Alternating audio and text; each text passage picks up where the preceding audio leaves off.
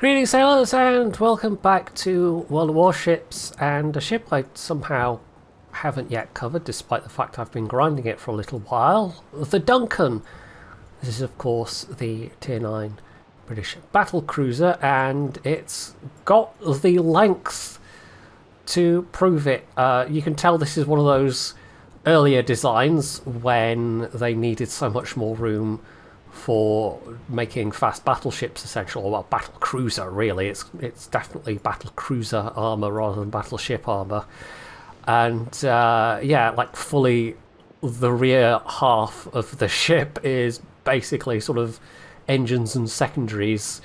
It does have at least triple guns, but or triple turrets rather, 3 triple turrets, but it's a little bit of an awkward setup with that midships turret there. So yeah, especially for running away from anything, it's not like you've got any super long range secondaries to rely on, so it's kind of an awkward one to play.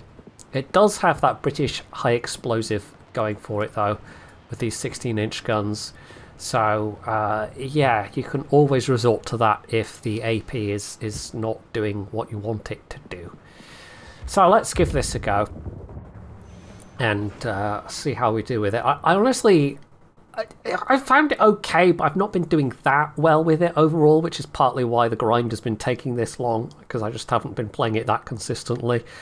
It's a lot easier with ships where you actively enjoy playing them, as opposed to ships where you think, I should try and get the daily, and then a lot of days you just don't bother. This is definitely one of those ships, but I'm told the Tier 10 is pretty decent, so yeah. I mean, I've been through worse Tier 9 grinds. There are certainly some Tier 9s that are as much of an awkward experience as this, if not more so.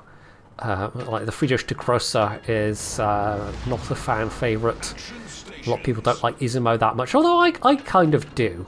Izumo has got the armour, at least. What else is it Tier 9 that's a bit awkward? I don't know, there are probably other things that I'm not thinking of right now. Anyway, this does have a decent ton of speed. The torpedoes are like you've got 2 of them. Not that useful. The angle, the forward angle is pretty good, which is great if you're pushing towards somebody, but yeah, I don't tend to get a lot of use of the torpedoes on this. And overall, I guess I find it hard to play in the more circumspect manner that this ship requires, especially as it also has those awkward turrets to deal with. You really can't afford to show much broadside in this. It's not really a tanky pushing battleship at all, and so you sort of end up relying more on your allies. And maybe that's another reason why I don't enjoy it as much as other ships, where I can take a more direct role as opposed to having to rely more on allies than I would like, because that's always a bit of a risky proposition in World of Warships. Anyway, let's go for the Degrossa, or are you turning away? You're turning away, aren't you? Yeah, well, the range is not bad, but it's definitely outranged by a fair few things at this level of matchmaking. It also doesn't really have, like, you can't look at it versus, say, the Lion and go, well, okay, the protection might be worse, but the firepower is better. It's got that slightly over 30-second reload, and it does only have the 9 barrels. Although it does have battle cruiser dispersion, so it does have that going for it. But yeah, it's hard to sort of point out this versus something like the Lion or the Izumo or anything that's sort of got that gun firepower, or even better gun firepower, and has better armour as well. Anyway, yeah, it's not the best suited for the long range firepower, but that's what we're going to open up with. I do not want to be I do not want to be getting lots of attention and charging in face first and getting focus, because yeah, only 4 heals is a bit of a downside. That broadside conqueror does look mighty tempting. And there's also a fairly broadside Montana there, but I think the conqueror's the slightly bigger threat, or certainly the slightly more annoying ship to deal with. I probably want to go dark so I can turn. This is a very unstealthy, there we go, a very unstealthy battle in that it's 1 destroyer, 1 submarine per side. Right, that is the multiplanes. I think we can use this island to make a turn actually. And hello Malta. Do we want to bother with a... oh yeah. Oh yeah, the Akatsuki was there, wasn't it? Well, there's a speed boost coming in handy. Okay, I wouldn't have been able to get unspotted anyway because the Akatsuki was there. So never mind. It's annoyingly easy to get too close. Having said I want to stay further back, it's that awkwardness of, well, when do I turn? Can I turn? Am I still spotted? So, yeah, we're now down to like 1/3 of my health already. It's going very well. Somehow these situations seem to occur annoyingly often when I'm playing the Duncan. And even with the good heals, we're still sort of fairly critically low at this point. So yeah, this is turning out to be a fairly typical Duncan game as it happens. You can see why I sort of struggle to get the best out of this. I mean, I'm sure it's 100% a player skill issue. This just being a style of battleship that I'm just not that comfortable with, but yeah. Oh, okay, Shenyang went down already, so theirs is the only destroyer left. Although that's going to be annoying for them if the FDR decides to focus on them a lot. Anyway, I'm not the only one getting pummeled though. That Amagi's not looking nice. 10 seconds to a heal. And maybe should I consider switching to high explosive? I'm not sure. Let's see if I can do something. Oh yeah, 1 hit. Let's see if the Finito can finish them off. Or maybe even me. My front turrets come around. I don't know why I wasn't tagged on there, but there we go. Okay. Yeah, all the battleships on this flank are getting kind of hammered, to be honest. At least I feel marginally better in that it's not just me. But yeah, everyone's getting a bit picked on. What are you doing, Cordelia? Are you going forwards again? Are you playing with your speed? Just about to be out of range anyway. Okay.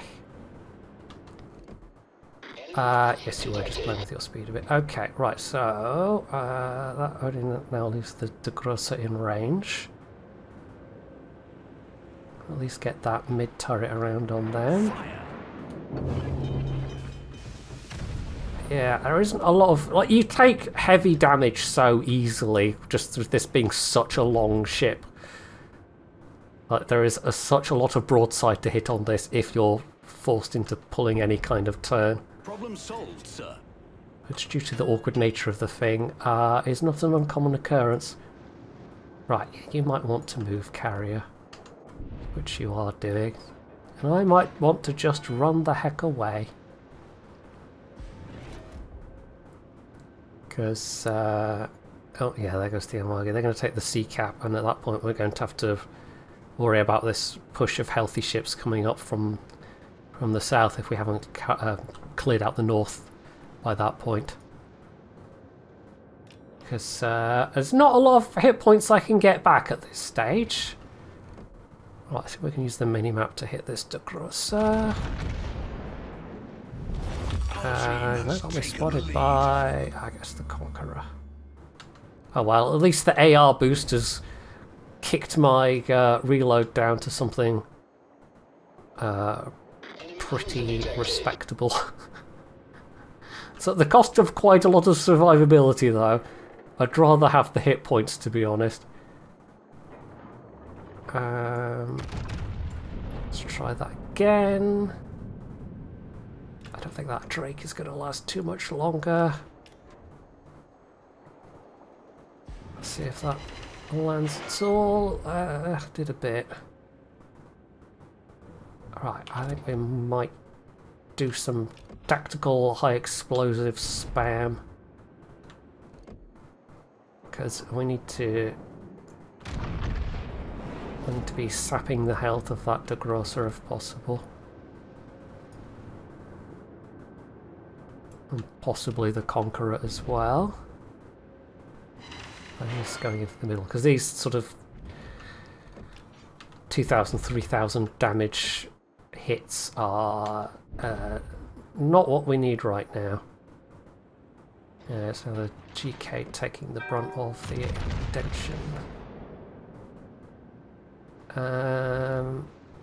Well, yeah, okay, that Malta just killed somebody, that's not so good. Okay, we have secured the A cap at least, that's fine. The GK's down, so we defended B. We are actually reasonably ahead on points, we just kind of need to not make any super stupid moves at this stage, essentially. I'm going to have to rely on some long-range HE spam to do much of anything. Don't really have the health to take any sort of risks at this point. Let's just do the HE. Yeah, see, there we go, that's more consistent. We did get that one good smack against the Conqueror earlier, but that was while they were quite firmly broadside. Should we go back to the AP if we're going to switch focus to the Hoodelier? They probably will start manoeuvring, but the carriers force them to go in a straight line there at least. Okay, that wasn't just me. But that was still something. If you're trying to push for the cap, you're in a kind of precarious position to do it. Yeah, okay, no, I would have chosen to go dark there, but you opened fire. I guess I was a bit too tempting as a lower health target. And I'm not that worried about them as a damage dealer. If I was close enough for them to do an airdrop on me, yeah, okay, that could be a problem, but they are absolutely not close enough. The problem with having gimped main firepower for the sake of the airdrop is that, especially at higher tiers, you have to get uncomfortably close. On some maps that just doesn't work. Right, oh, we don't have another ship, that's not so good. There we go, that's some reasonably solid hits. I think back to high explosive after this. The FDR is at least sensible enough to run away. Albemarle's just taking cover. Don't blame them, that's kind of crappy matchmaking for an Albemarle.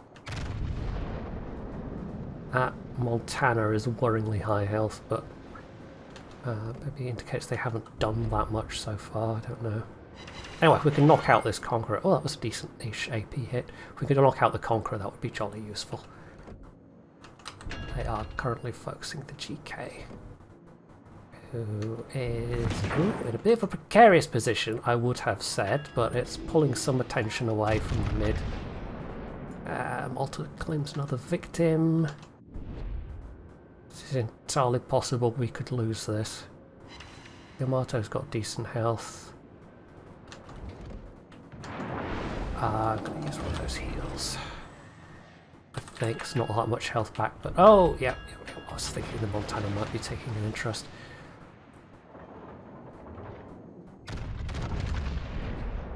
a shot at the Herdilio, who's going to try capping. I think we might be relying on our FDR to do something about that. Okay, that's a fire. Are they going to let that burn? Because if they put it out, then that actually might help the FDR.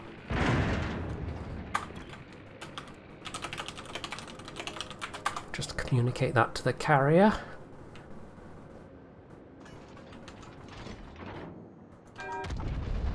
Alright, I'm basically angling my butt towards these two, and it might limit my ability to do some damage here. Yeah, I think the Yamato's focusing the Montana. We do still have our sub in play, but they are very, very low health. This is where, if I had some armor, I could maybe afford to push in somewhere, but I mean, we weren't able to take that many hit points off them down in the south, whereas the guys in the north lost enough to be problematic.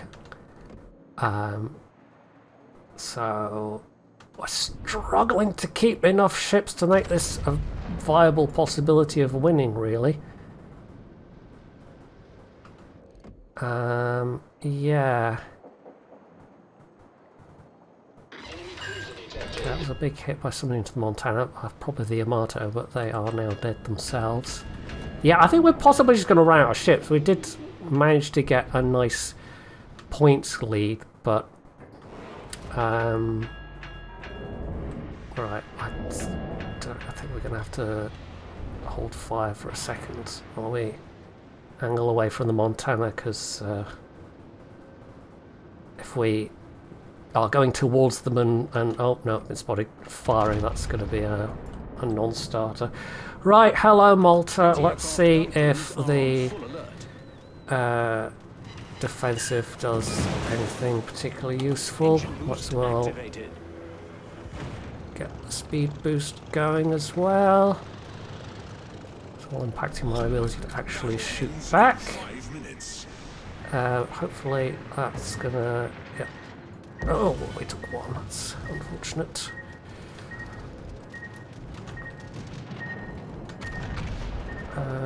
We're forced into a position where I'm either manoeuvring around being shot or, you know, getting killed by the Malta, so yeah. Oh, and there's the Herdilio. And there's another hit, and I think I'm just about done. Right, the good news is the Montana. If I can get a fire on the Montana before I go down, that helps out a bit at least. I think they're flooding a bit at the moment. But hopefully the Herdilio misses. I might just be better at judging these things than me. Ah, there's a fire. I'm done. Come on. Ah, no, not quite. Okay. Well, I probably made things a bit unnecessarily difficult for myself by losing so much health. More health at the end certainly would have been useful. It might even have given me a bit more leeway to try and change the outcome of this, because it kind of looks like we're going to lose at this point. I would be highly surprised if we actually managed to pull this back. Yeah, there was just not enough firepower in the south versus what they had, I guess. I was the highest tier ship, and I was a squashy ship, so yeah. Between the Conqueror and the Montana. What did we have as tier 10s? We had that Yamato and the GK, both of whom went north. Okay, well, GK is now about to go down as well. Well, that was a shame. I definitely could have done a bit better. Good enough to make a difference in the outcome of that game? Not entirely sure. Yeah, only halfway up the team list. I rarely do well enough to top out a team list in this thing. It's just too squashy for what I want to do in a battleship. It just takes too much damage too quickly. And somehow I find it hard to not put myself in a position where I take a lot of damage. Which I guess you had a prime example of in that game. Hey, no carrier this time. Tier 10, again only one destroyer per team. And again, one sub per team. Okay. Slightly higher proportion of tier 8s this time as well, so that might be slightly easier going. Although, having said that, any of the tier 8 battleships could still easily maul me very badly if they are able to get a shot at a decent angle. Okay, let's push in a little. Let's go at half speed and see if the U-190 spots anything, and then we might get a chance to shoot at stuff. There's a little bit of island cover we could use here potentially, but yeah, we're not really in a position of charging in face first and doing reconnaissance by fire, which I might consider if I was in a different battleship. It's definitely not built for that. Although, having said that, we can, like, pop off a shot and see if anyone spots me while we're still at relatively long range to anything. Sometimes you can provoke people into shooting back.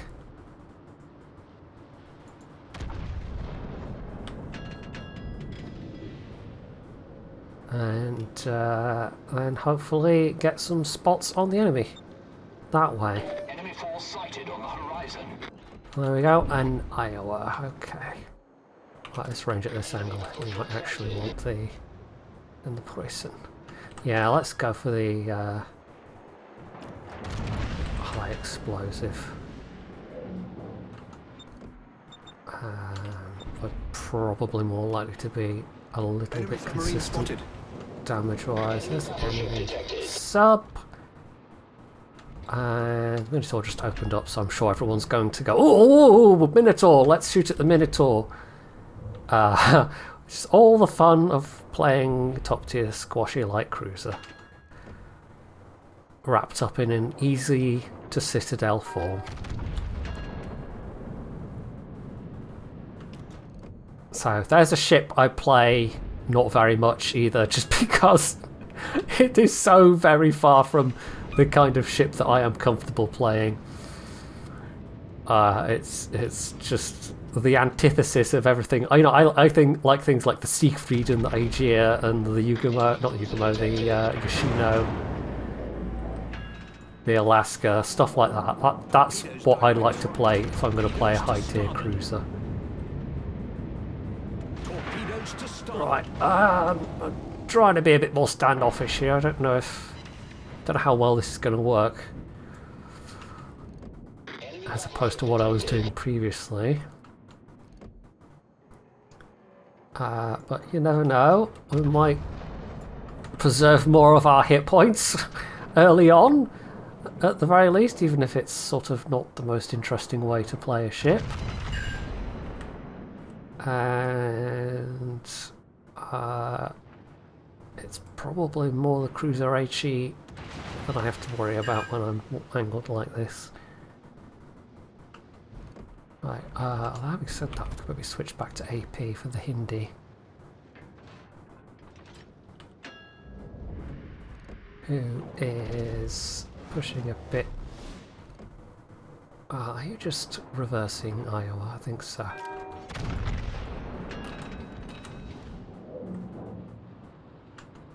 Okay, looks like our subs are... oh, they're the subs are just kind of not quite dueling each other, but yeah, well, theirs is firing at ours, having a go at it anyway. Okay, let's focus on this Hindi. Certainly has a bit more armour going for them than the Minotaur. I might actually have to pull behind this island to be able to safely make some kind of turn. Because it looks like they're feeling like they can just push. Torpedoes to starboard. Although, that might be to our advantage. This Hindenburg's certainly trying to be very aggressive. Oh, that wasn't nearly enough lead, apparently.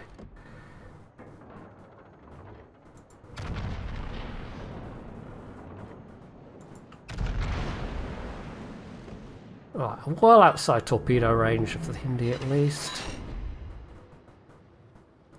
Are they just charging in because they wanted to try and locate our sub? It's entirely possible. You do sometimes see people just get so enraged at the presence of a submarine that they just basically throw away their ship to even have an attempt to get a sub. Right, that was sub damage into our Cristoforo Colombo. There is still the Iowa there before I start charging in full speed. Yeah, this is very definitely not my preferred way to play a battleship. And it's the kind of playstyle that you're much more likely to be forced into at higher tiers. Just slowly jockeying back and forth and trying to stay bow in. Right, there's the Iowa. I guess we'll stick with the Preußen. They are closer and therefore more likely to be hittable. Ah, that is the sound. Airborne. Just outside of range.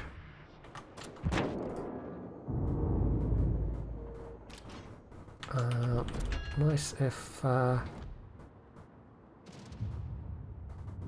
somebody could, yeah. Enemy battleship detected. I guess they had our Salmon Hydra spotted. Awaiting orders. Airborne. Right, we're gonna have to just back behind the island now, aren't we? Still taking a somewhat annoying amount of damage. Any joy with that? I should really keep... Like, I'm wasting so much time with having to turn my turrets back. It's kind of silly. Okay, that Richelieu's making a play. I kind of don't want to just leave them out. Screwed in the open. And Massachusetts. Oh, we have lost the Colombo though, which is not great. That would be an incredible waste of 2 battleships if we don't give them, try and give them some support.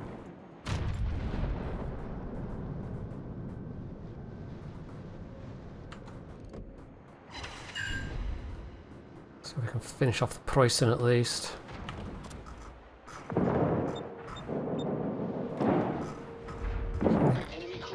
Pings we can see.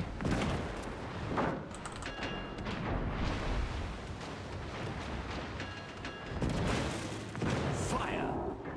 That's prop pop damage con. Heal rather, and then the damage con. Actually, I probably didn't need to do the damage con. That might have been a slight unforced mistake.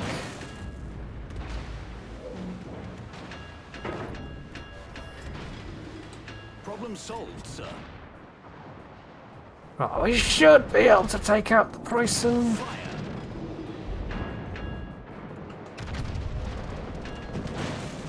Well, looks like the sub is on the other side of that island. Gotta watch out for crossfire from the middle there. We're almost out of the range of fire from the Iowa though.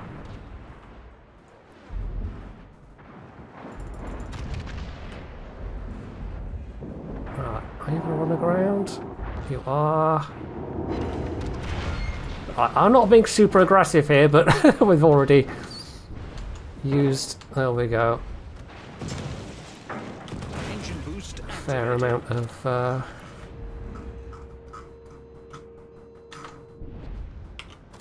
our health and a fair amount of heals. It's not ideal.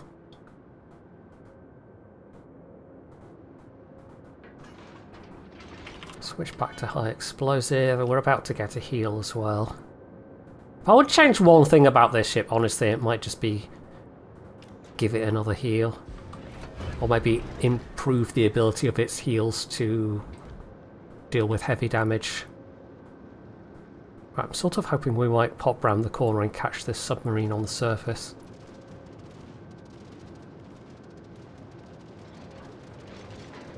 Which would be nice.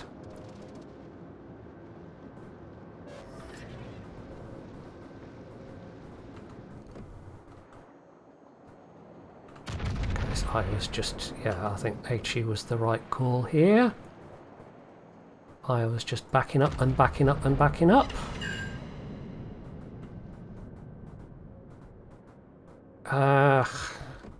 Submarines, gotta love them. Such an excellent addition to the game. Definitely not being sarcastic.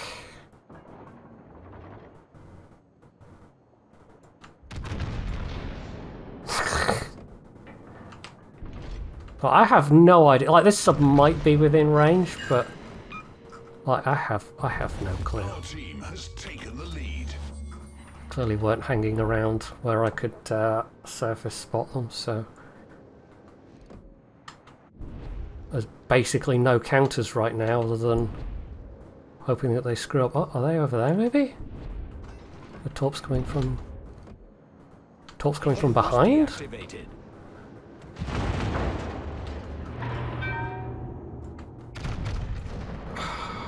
I have no idea. We have just no way of, like, we just have guesswork based on where the torpedoes are coming from, kind of thing.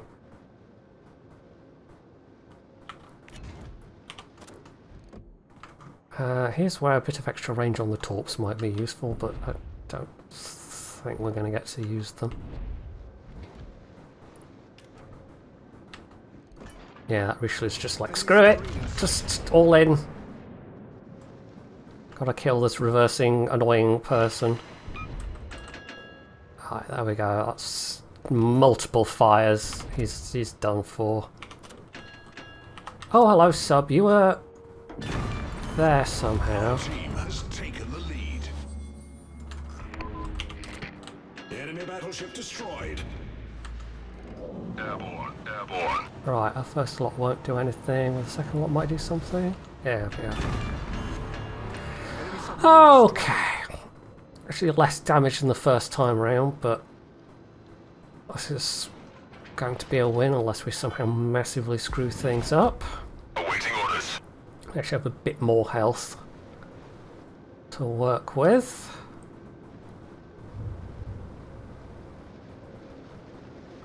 And yeah, the Zale's the only thing that's sort of slightly scary in terms of its torpedoes. The rest of them not so much. I mean, the Allende has torpedoes, but not that many. Wichita doesn't. And Alabama, if I gave them a broadside, yes, it could be nasty, but I don't intend on doing that. Okay, there's the Alabama in range. Let's take a pop at them. I might even want to go back to high explosive, actually. The 16-inch guns, the AP is alright, but it's definitely not as effective as it is at tier 7, even though the guns are probably rather more accurate than they are at tier 7. Enemy cruiser detected. Right, you are very low health, Sal, that's useful to know. Definitely switch focus to you.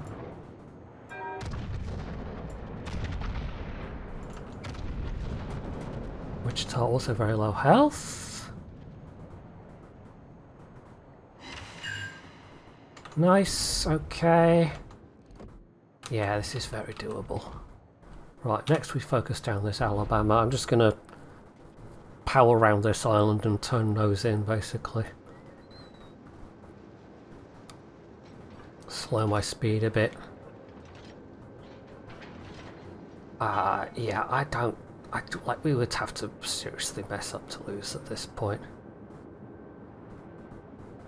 Richelieu's only just coming around, but that's fine. Battle ends in 5 minutes. We have plenty of leeway. Engine boost deactivated. I can just turn in and make sure I spot for everyone else. Allende is going to get behind the island, but that's fine. Torpedoes dead ahead. There's the Allende torps. Which, let's try and not take a torpedo, that would be embarrassing. Okay. Just try and get a fire and then I think switch back to AP. See if it sticks. So I've got heals. Oof! See, even when you're angled, that was a 15k hit. That was unpleasant. Down to Wichita. Oh, I was trying to only fire one turret, but of course I queued up the ammo switch, so it fires all of the everything. Problem solved, sir. Yeah, you're just going to try and get the kill at this point, aren't you, Alabama? But that's fine. If I go down, it's fine. We've still won. They're not walking away from this one.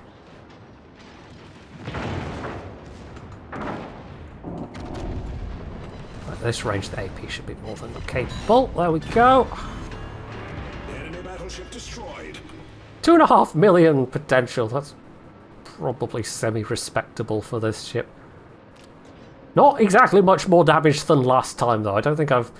Like, one of my highest damage games of all time is actually in the Lion, which is not known for having the best guns. I don't think I'm ever going to match that with the Duncan somehow. Top of the... or nearer the top of the team is what I meant to say. The Richelieu actually did very well there. I actually compliment both that division. That was... as it turned out, it was an okay push. Yeah. And the Odo apparently did very well as well, so let's give them a compliment too. So, yeah, at least we got a win, even if the sort of damage wasn't that much better, but it was at least a better score. That's been pretty much my experience with Duncan, and you can see why I haven't been racing to grind through this thing. It's just been every so often I go, okay, I'll try and get the daily. And so it's going to be a bit of a slow grind through to the tier 10, to the St. Vincent. So, yeah, even though this isn't exactly a new ship anymore, it's still taking me a while to get here, and it's taking me a while to get through it. So you can share your own experiences, I guess, with the Duncan down below. You can otherwise do all the usual things underneath the video. And of course, as always, stay tuned for more.